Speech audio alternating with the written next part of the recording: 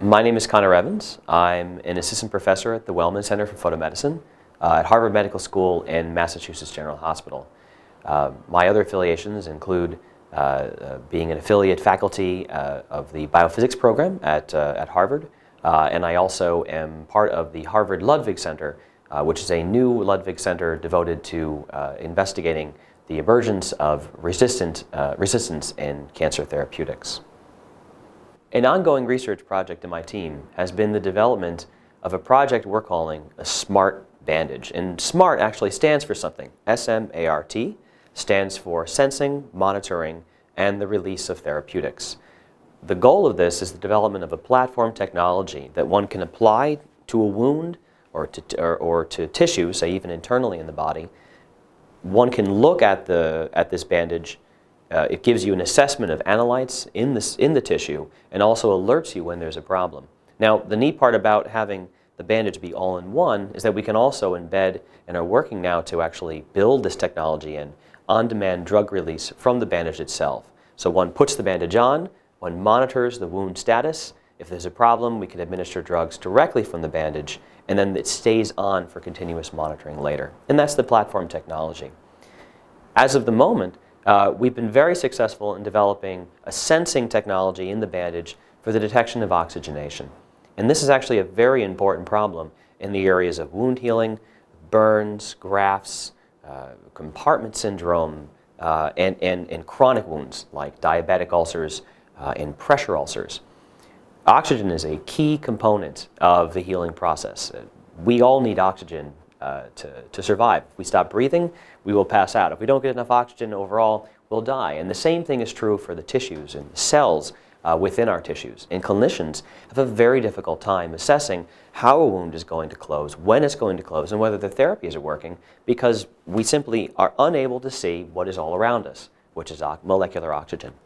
So what my team has developed is a series of technologies that can be incorporated into a bandage. Right now, the bandage is actually liquid or spray-on, and we can apply it to the area. And the goal of this at the end of the day was to create something that was literally red light, green light. And that's what it does. If you place the bandage on the wound, and the wound is receiving good oxygen, the tissue is well oxygenated, it glows green. As the wound, say, becomes complicated or loses oxygenation, the color of the bandage, specifically in the wound where you have the problem, changes from green to orange to red, kind of like a traffic light. And we do this through the synthesis of porphyrin molecules that are specifically created to detect oxygen. Now, porphyrin molecules are everywhere. Of course, they flood our body. Its heme is a porphyrin molecule, and we as chemists have become very apt in developing and using porphyrins for a variety of novel sensing applications: pH, oxygen, temperature, and so on and so forth. What my team has been working on, and what the chemists in my team has specifically been focusing on, has been the synthesis of new porphyrins that can enable this bandage technology. So the porphyrin we set out to design and now have recently just published in the journal Agavanta Chemie is a new type of porphyrin that is so bright that you can actually see its emission with your bare eyes at very low concentrations. A few nanograms in a bandage, and it glows bright enough by eye to be able to see it. Porphyrins work to sense oxygen by actually changing their brightness relative to oxygenation. And it's a process known as phosphorescence quenching, which is actually pretty neat. Porphyrins are unique because especially metalloporphyrins, the kind that we make, if you give them a photon of energy, they end up going to an excited state, and they quickly change their configuration to a metastable state known as a triplet. And the triplets in these porphyrins last a very long time. So long, in fact, that when they emit out of that, the process is known as phosphorescence. This is very typical to your glow-in-the-dark watch. Maybe your kids have glow-in-the-dark pajamas. This is a phosphorescent process that gives rise to this long glow. Because the molecule is in this state for a long period of time, it can interact with its environment. And one thing that molecular triplets love to do is interact with other molecular triplets. And the largest concentration of molecular triplets that we have in our environment is oxygen.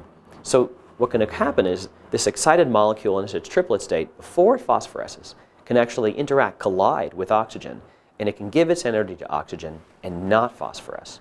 So the way it works is the more oxygen one has, the dimmer the phosphor is. The less oxygen there is, the brighter and brighter our porphyrin becomes. And this is perfect because at the end of the day, we don't want to tell a physician that there's a lot of oxygen. We want to be able to tell a physician that there's not enough oxygen. And so it works exactly the way we'd like it to. We've done a number of studies now where we've looked in animal models at burns, at wound sites, and it very, very nicely maps out the oxygenation of, say, a tissue graft. And you can actually see that tissue graft integrating into the tissue over time, becoming vascularized, and eventually see how it integrates into the tissue and now is healthy and oxygenated. That this bandage can actually be used to sense and monitor inflammation in tissues.